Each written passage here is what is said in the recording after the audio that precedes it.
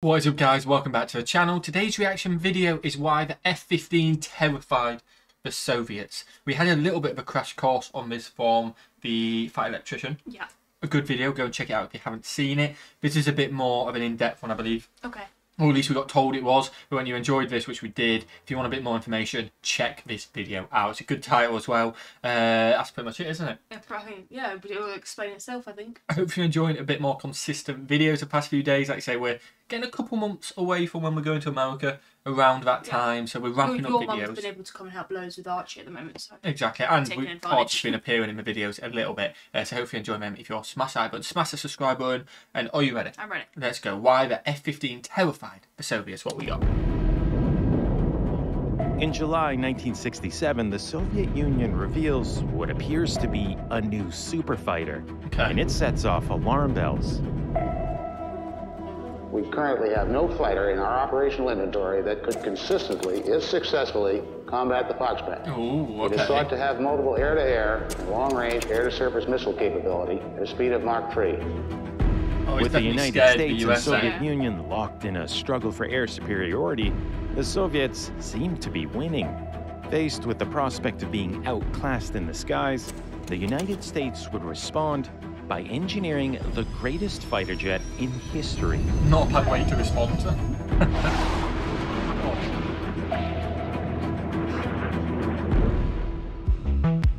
I know I've said this so many times before, but just imagine flying one of them. I know. Like, so much speed, so much power. Oh, I'd like goes through me. I'd love to do it. I'd be bricking it. I'd love to be able to go in the passenger and someone else doing it. Someone else driving it. But yeah, I think that'd be an incredible experience, wouldn't it? With like the G-force and stuff like that. In the Korean War, early fighter jets like the American F-86 and Soviet MiG-15 squared off in fierce air-to-air battles. Both were light, agile jets built for close-range dogfighting. But by the mid-1950s, new technologies were beginning to radically transform fighter aircraft design. Powerful new radars could detect the enemy from much greater distances, while newly introduced guided missiles could hit targets kilometers away.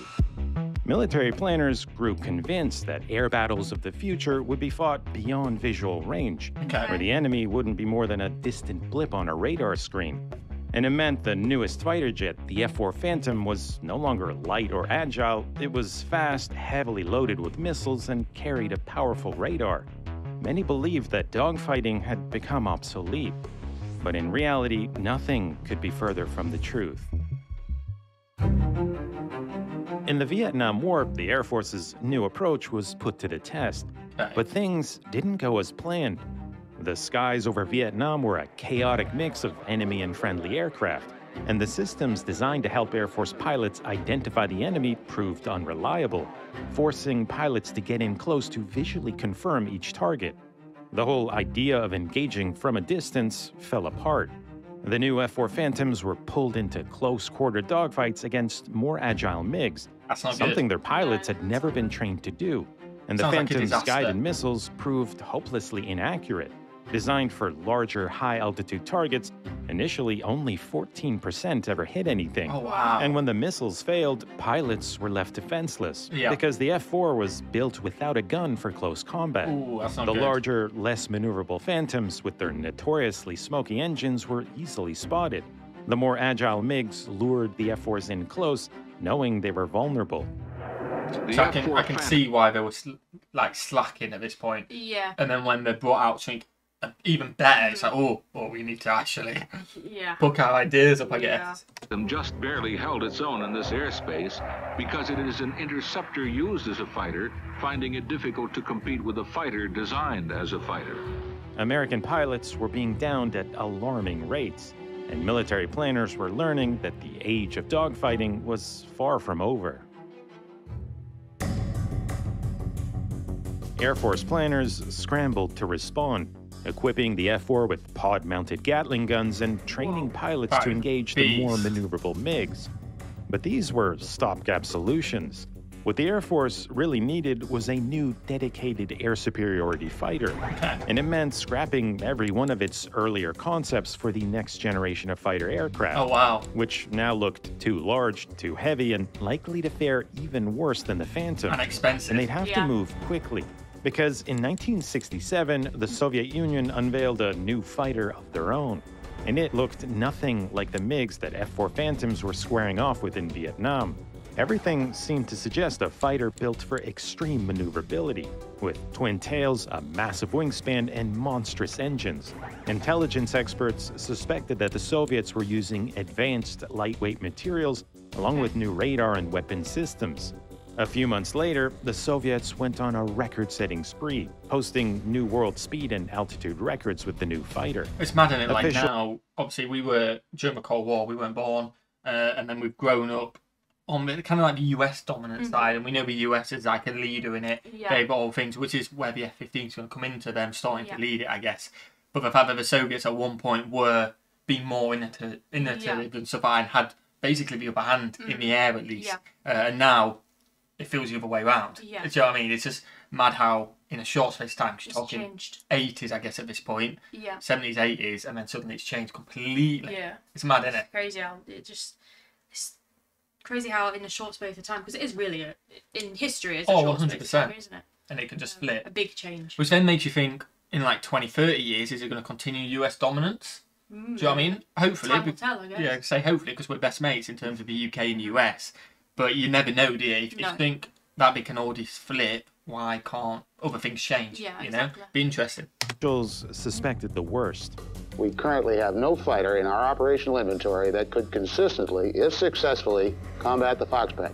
If the experience in Vietnam wasn't concerning enough, the Soviet Union now looked ready to unleash a new super fighter. Okay, that's not good. No. This is a well-done video, After spending the better part of 2 decades building mostly interceptors, fighter bombers, and attack aircraft, the Air Force finally set its sights on building a state-of-the-art air superiority fighter. In 1968, leading U.S. aircraft designers were invited to submit proposals. Their entries would be assessed using a groundbreaking concept called energy maneuverability, a mathematical formula to help define a fighter's total performance in terms of speed, thrust, drag, and weight. Okay. In December 1969, the contract to build the new fighter was awarded to McDonnell Douglas. Their design was the product of 2.5 million man-hours of effort, allowing development to begin immediately. How many guys did we have in it? Like, The F-15 Eagle was designed from the ground up for it's nice. tactical dominance in any airspace. 2 afterburning turbofans could unleash a massive 48,000 pounds of combined thrust. Yeah. Enough Yeah, power the to break engines, they will just power it, and it gets absolutely rapid. Crazy. the sound barrier even while flying straight up. With a top speed of over Mach 2.5, the F-15 would be the fastest fighter jet ever produced by the United States. For peak performance, the engines were fitted with variable air intakes, with a computerized air inlet control system adjusting to ensure optimal airflow at any speed or angle of attack. Where earlier fighters like the F-4 had a reduced wing area for high supersonic speeds, in the F-15 engineers instead opted for low wing loading, which combined with a high thrust-to-weight ratio delivered superior maneuverability. For maximum situational awareness, the cockpit was mounted high in the fuselage, with a canopy offering a commanding 360-degree view, along with a digital heads-up display fully integrated with radar and avionics. Okay. 8 Sparrow and Sidewinder missiles were mounted under the wings and along the fuselage. But if things got up close and personal, a 20mm Gatling gun could dish out 6,000 rounds a minute. And for maximum survivability, engineers designed in triple redundant hydraulics, low vulnerability flight controls, and a reinforced airframe. With its combination of speed, power, and agility, the F-15 was ready to earn its place as one of the greatest fighters ever built. The first prototype was unveiled in June 1972, just 3 years after McDonnell Douglas was given the go-ahead. The new fighter was put through an extensive testing program, and it would have to prove itself. Although it's cool to be the first one to test it, I'd be so scared. same, because it's like Sunkus, you go in. Monkey. You're gonna Literally. if it goes wrong, you're not gonna. How do you know it's not going to fall apart when you finally go with insane I would not be speed? the first one. Yeah, I'd be bricking it. Against the best of what the Air Force had to offer. Up against the heavy F-4 Phantom, the F-15 looked assured and in control, easily making quick work of the interceptor. Yeah, Charlie his nose isn't on me, but I'm in deep trouble here. F-4, you're about to get gunned. Good start. Even the smaller, lighter F-5, used to simulate more agile MiG fighters in combat, struggled to shake the larger F-15. Overhead. I can't do Great start from the start. One on the F-5 nose down. In nearly every engagement, whether beyond visual range or close-in dogfighting, the F-15 commanded an overwhelming advantage. With a true air superiority fighter on their hands, the Air Force was ready to send a message to the Soviet Union. Only a year and a half earlier, the Soviets posted new time-to-climb world records with the MiG-25. Okay. Now, the F-15 was about to erase them. In 1975, engineers stripped a pre-production F-15 of its non-mission critical components, even removing its paint to make it as light as possible. Wow, even In the cold, dense air of North Dakota, the Eagle made a series of climbs from a dead stop, rocketing up to altitudes as high as 30 kilometers, right to the edge of the Earth's stratosphere. Not only did the F-15 beat the MiG's records, it shattered them by more than 25%. Wow. The Air Force it only had took a year and a half to do. Like, the panic bomb had made this, it's going rapid. A year and a half, 25 million man-hours? Yeah, or 2.5, I can't remember which one. Insane. It's crazy. Insane. Winner on their hands, and the F-15 Eagle would come to be recognized as one of the most successful fighter development programs in history.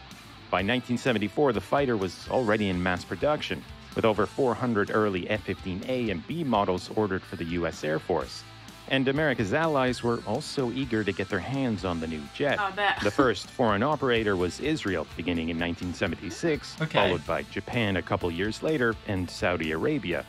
And with some of the first F-15s being deployed at West German air bases, right on the Soviet Union's doorstep, it seemed only a matter of time before the new fighter faced off against the MiG-25. Yep, I'm sure it would. I mean, we'll see you guys in a second, but my guess would be when it did finally face off, it was just like, great results.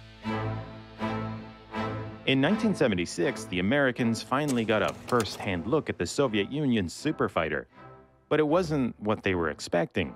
In September of that year, Lieutenant Viktor Belyenka, a 29-year-old pilot with the Soviet Air Defense Forces, made a fateful decision to escape the Soviet Union.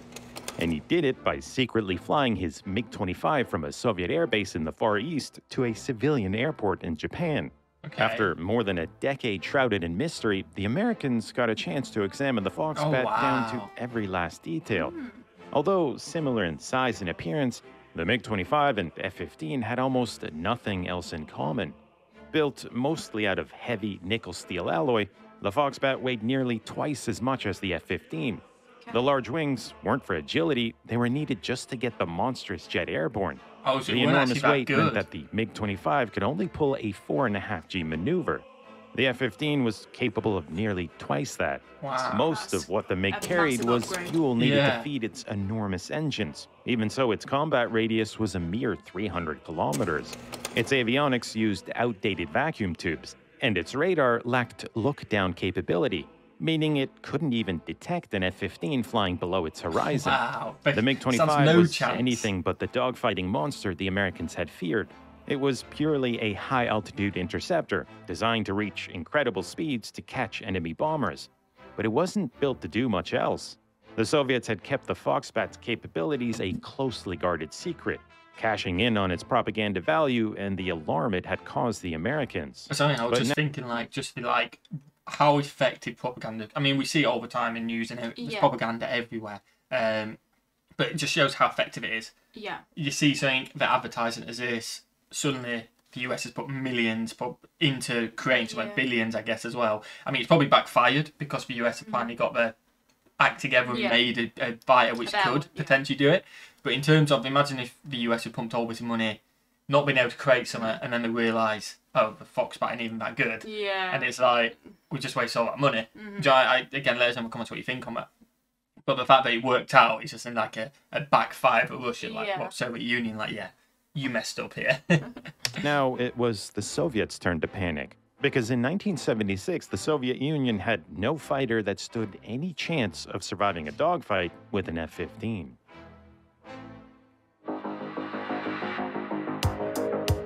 F-15s scored their first victories in 1979, when Israeli pilots downed 4 Syrian MiG-21s in a single engagement. Wow. Over the years, the Eagle would win air battle after air battle, clearing the skies of adversaries Zero almost losses. as a matter of routine.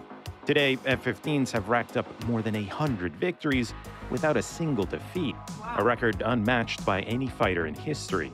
Early F-15A and B models were soon joined by C and D variants, improving on the aircraft's range, payload, and weapon systems. Originally conceived as an air superiority fighter, the F-15 would also be developed into a formidable ground attack aircraft, leveraging the fighter's superior range, speed, and payload. Yeah. Nearly a half-century after taking to the skies, the F-15 remains vital to the U.S. Air Force, with deliveries beginning in 2021 of the F-15EX, a thoroughly modernized replacement for the F-15C.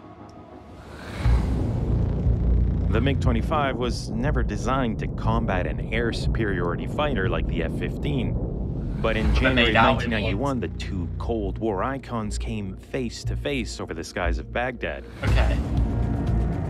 My money's on the And the F-15. outcome wasn't what anyone could have predicted. That's pretty obvious. Oh wait, Because what what the predicted? MiG-25 lacked in maneuverability, it made up for in raw power as the fastest fighter of all time. And the Iraqis would use it to their advantage, devising a daring plan to ambush F-15 Eagles as they patrolled the skies. Okay. You can learn about this incredible air battle in my next video coming exclusively to Nebula this month. Nebula. I think that's an ad for Nebula. If you want to check that ad out, links in the description. If there is a video about that which we can check out, so I don't know what copyright's like with watching a Nebula video and then bringing it over, let us know in the comments because that sounds It does sound awesome. good. It's not as predicted, so it might not be an it might easy not win be. by the US. It might not be. Let us know in the comments if we should find something about that out. If it's a video, please link it. Or, well, don't link it because links also get removed. But put it in, and if you see someone else had put it in, like it, and we'll try and spot it. That was good. It was good. At Interesting. least it kind of feel like it terrified the Soviets, but the Soviets messed up. Yeah. Like it was quite an even battle. The Soviets were like, "Oh, we've got this," which they didn't have, and the US went, "Okay, well, let's just go to a whole new level," Yeah. and they did. It'd be interesting to see how it plays out. Yeah, definitely. Smash that button, guys. Smash that subscribe and watch the video. Have a fantastic day. And we'll see you legends in the next one. Peace.